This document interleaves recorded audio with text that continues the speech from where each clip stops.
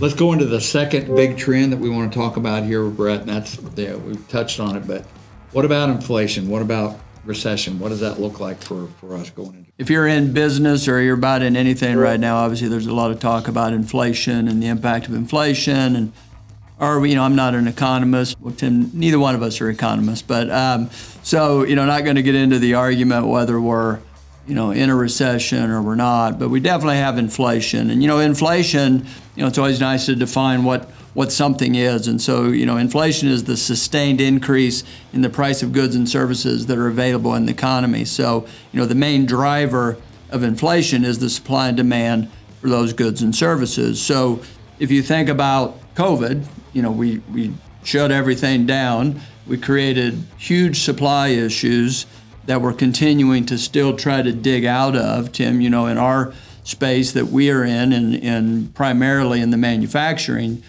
Every manufacturing facility that we're in has been running hard, trying to catch up, to the demand of the supply. Well, what happens in that? So then naturally, those costs start going up, based off of higher demand, and so now as that happens, your inflation costs go up, and it starts to cost you more money than to run your business, which, you can go a variety of ways with this whole inflation conversation, in that I think as our audience, as people who are running businesses, the places where you see the impact, if your costs are going up to run the business, then you've got to either cut cost, or you have to become more efficient or increase productivity or both. Or pass it on to your customers and increase prices. And, exactly.